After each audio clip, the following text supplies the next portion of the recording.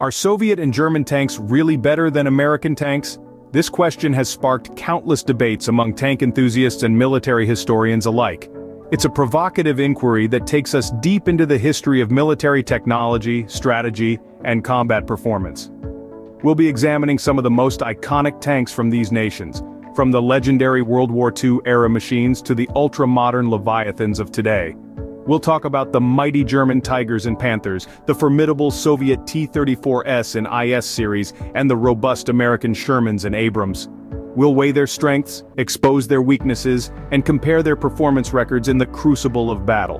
But remember, the question isn't as straightforward as it may seem. There are many variables at play, from technological advances to strategic deployments.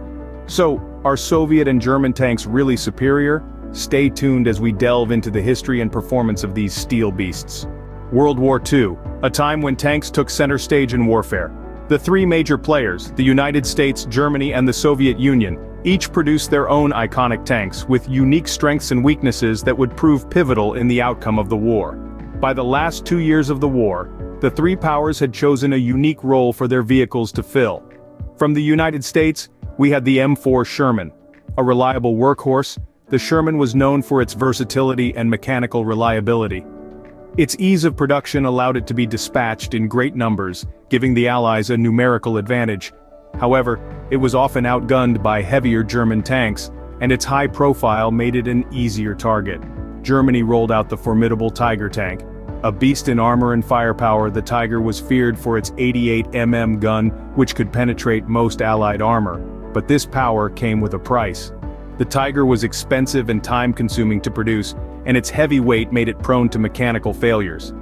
Then there was the Soviet Union's T-34. Arguably one of the most influential designs of the war, the T-34 combined robust armor, a powerful gun, and good mobility at a reasonable cost. Its sloped armor design was particularly innovative, deflecting enemy shots and increasing effective thickness without adding weight. However, the T-34 was plagued with initial manufacturing quality issues, and its crew conditions were cramped, affecting performance. These tanks, the Sherman, the Tiger, and the T-34, each played their own critical roles in the war. The Sherman, with its numbers and reliability, allowed for sustained operations. The Tiger, though limited in quantity, was a potent force multiplier on the battlefield.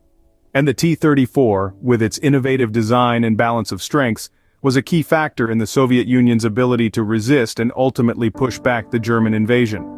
As we can see, each tank had its own unique characteristics and roles during the war. From this era, I have to say that German engineering was the forefront of the tank arena. However, the Germans failed, as they do now in their cars, to make reliable vehicles, and this was exacerbated by their lack of oil to run the vehicles. Thus, in terms of all-round goodness, the Soviets win this period because they incorporated new technologies such as angled armor, but also made somewhat reliable vehicles. The Cold War, an era of rapid technological advancement and tense standoffs. This was a time when the might of a nation was often judged by the strength and innovation of its armored forces. The stage was set for a clash of giants, the German Leopard, the Soviet T-72, and the American M60. The Leopard was a force to be reckoned with. It was a symbol of German engineering prowess, combining speed, firepower, and protection in a balanced and intimidating package. The West Germans began moving away from their World War II design philosophy towards a more balanced mindset when developing their tanks. Moving eastward, we encountered the T-72, a product of Soviet thought. The T-72 was a reflection of the Soviet Union's approach to warfare: simple, reliable, and mass-produced. This tank was designed to be easy to operate and maintain, capable of fighting in a wide range of environments, from the freezing Siberian tundra to the searing deserts of the Middle East.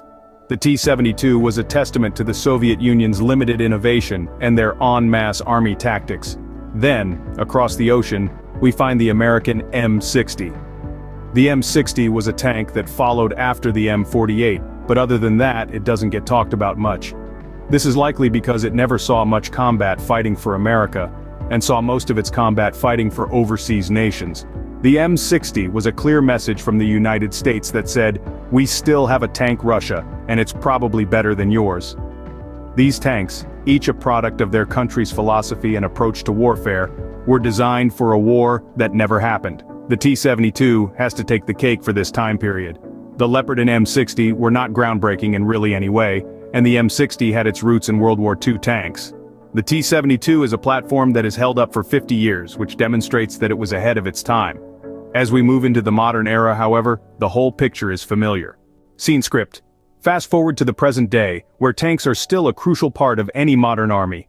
Let's dive into the world of current steel beasts, beginning with the German Leopard 2.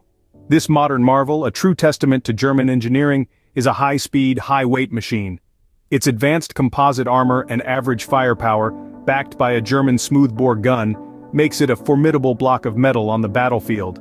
The Leopard 2, with its mediocre adaptability to various terrains and climates, has proven its worth basically nowhere because it hasn't fought yet anywhere besides Ukraine, where a half dozen have already been blown up.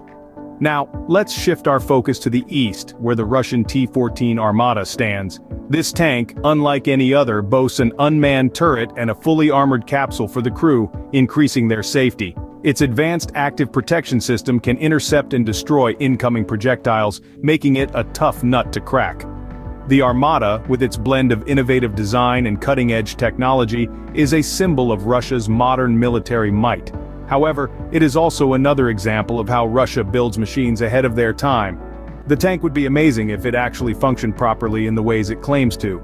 And then, we have the American M1 Abrams, a true embodiment of American strength and resilience. The Abrams is known for its multi-fuel turbine engine, offering average speed and mobility for a massive 75-ton block of steel. Its Chobham armor, a ceramic composite, provides excellent protection against a variety of threats. The M1 Abrams, with its precision firepower and advanced targeting systems, has proven its mettle in conflicts like the Gulf War and Iraq War. The major problem with the Abrams is its slowly increasing weight. Other than that drawback, the Abrams is the most tried and true of the three, and is therefore the best modern main battle tank. Anyone who says otherwise clearly doesn't know the facts, and isn't American.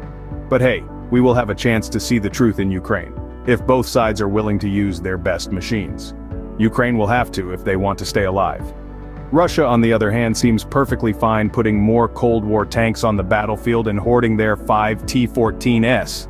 As for the future, I think the future of the Leopard 2 is the brightest and the future of the American tanks is the darkest. With all of America's debt, they will need at some point to cut spending somewhere, and the military may finally be their target. So are Soviet and German tanks really better than American tanks? It's a question that could keep a room full of tank enthusiasts debating for hours.